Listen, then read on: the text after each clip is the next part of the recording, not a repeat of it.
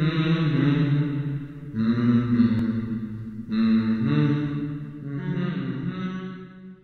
what does this first part of this steeple project entail? The first part of the steeple project would be to get rid of the bats in the attic of the chapel. That's becoming a major problem. So in order to do that, we need to trap the bats and remove them by state law. And we need to then go in and get out all the bat guano. We need to do a microbial sealer on the attic beams in order to sterilize that area, and then go back in and insulate and make it warm for the winter.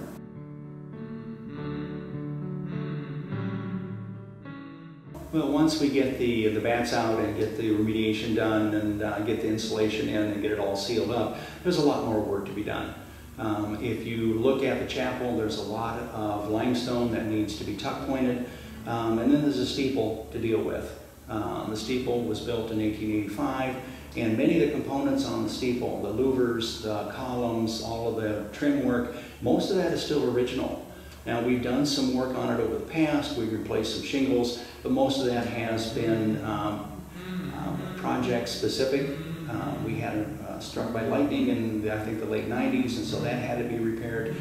But it's time to replace all of the trim work and get that done. It's starting to fall off. We have wood in the office that's been falling off of the steeple, and it's done its work. It's lasted for this long, and so we just need now to replace and repair and take care of what we have.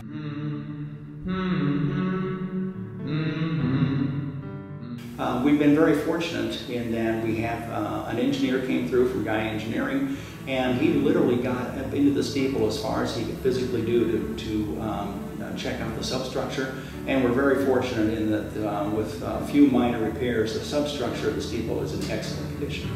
Our forefathers did a wonderful job in making sure that that would last forever. But that substructure is only as good as the exterior structure. And once the exterior starts to deteriorate and starts to fall off, then the substructure is going to start suffering.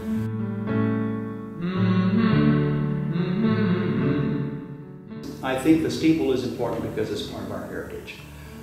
This was the original church in Woodbury, and it is a symbol of religious gathering for lots of people, not only our congregants, but for people in the community.